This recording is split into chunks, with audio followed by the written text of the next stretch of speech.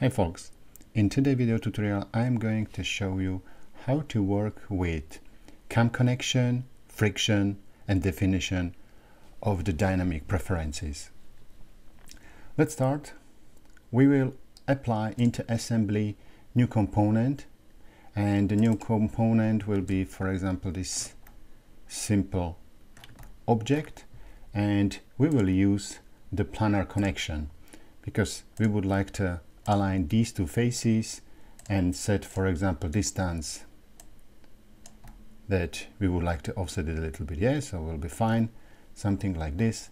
And you can move with the object directly here while you make the component placement, or you can finish and drag components right now. So it's up to you. So you can specify the placement and then you can create a new snapshot. If you will create new snapshot, it's possible to rename.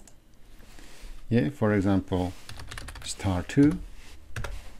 And if I come from OK and close, now if you will, for example, drag to another placement position and you will use the star 2, the system will jump automatically where you need. We will jump into application and mechanism.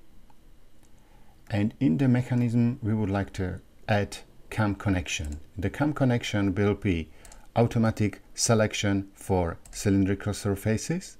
You don't need to select both of them. If you come from OK, you can select the second part of the cam connection and will be necessary surfaces. You see that right now if I will jump here, maybe I will touch the surface, so I will select for cam connection this surface too. OK. Some preferences.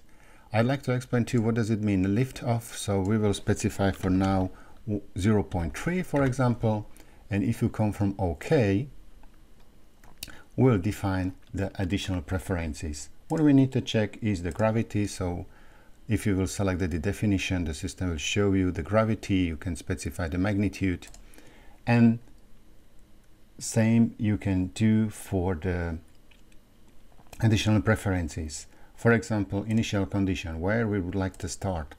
And I'd like to start directly from the snapshot star 2. So I will come from OK. And then we would like to create new analysis. The new analysis will be defined as the dynamic type and duration, for example, 40 seconds. And you can specify frame rate 25, 15, 30, 60. It's up to you. It's regarding the final result, frame per second, what will be visualized. I'd like to start with the initial state, initial condition 1, what we have defined minutes ago. And into external load, you would like to enable gravity and friction. If I will run,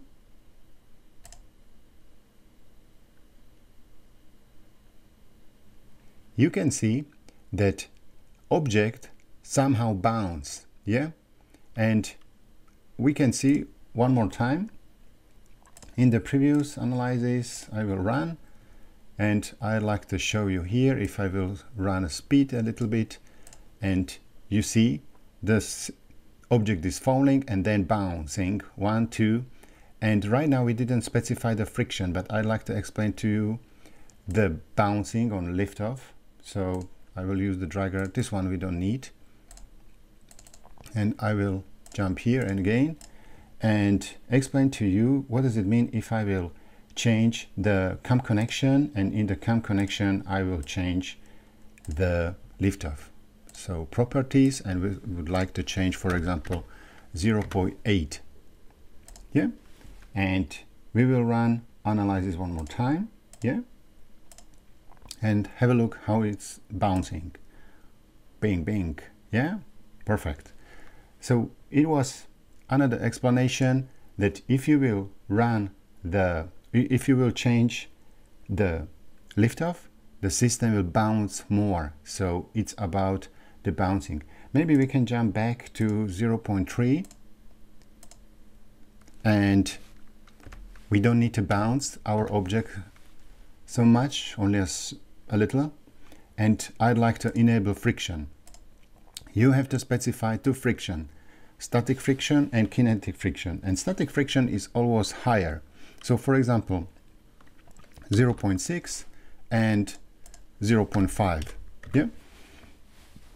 If you would like to know more regarding the friction and the logic, please check the internet, or over here is the really quick explanation that why is the static friction much higher like the kinetic, because you can see here if you would like to move with the object and the object is static and you need to push, for example, 50 newtons and the friction is 0.5, yeah, you will go here, and then if you would like to move, the kinetic friction will be applied and going down. Yes, so kinetic friction is less, and static friction is used if you need to move the component. So you would like to push and the system will do a friction resistance, and then if you will move with the components, the static friction is not appear anymore, and then is the kinetic friction, and kinetic friction is for moved parts. Yes, simple explanation. I hope so. It's good enough. So this is why you have a less value for the kinetic friction. Okay, good. And we will go back with our start, and right now I will run analyze again, and you can see right now that system will use the